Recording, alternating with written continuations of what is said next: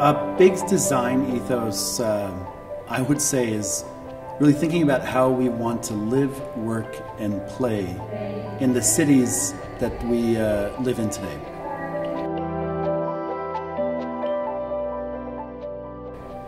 For me, it's going in every single day and not necessarily knowing what I'm going to be doing that day, but really being inspired by all of the creative people around me.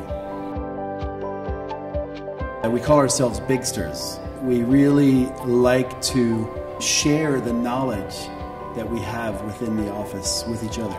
So we have things like Big School, where we actually teach each other the things that we're best at. We also go on study trips every 2 or 3 years, where we get inspired by the places that we find most stimulating. A bigster would be someone, I think, who is in some ways a generalist, very good at many things, but also hungry in learning, curious, someone who wants to add more to themselves that sort of is continuously growing. I've actually looked through thousands of CVs.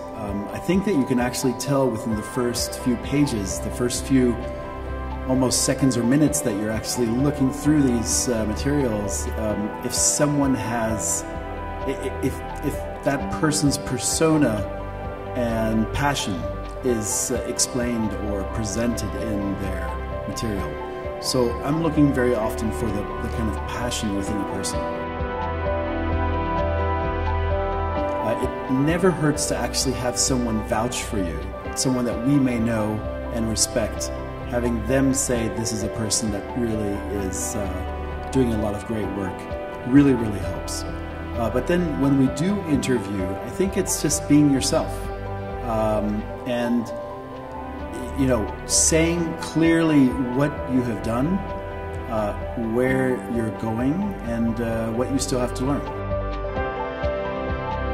We tend to receive all of our portfolios digitally at first, and then during an interview process, people can actually bring the original works that they've done.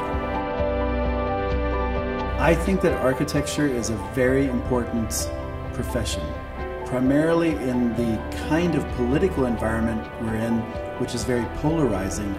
Architecture actually brings people together of all socioeconomic cycles and sort of, you know, whether they come from different countries or race or religion. Architecture really serves in terms of the public realm or in buildings of bringing people together. So I think it's an incredibly important profession.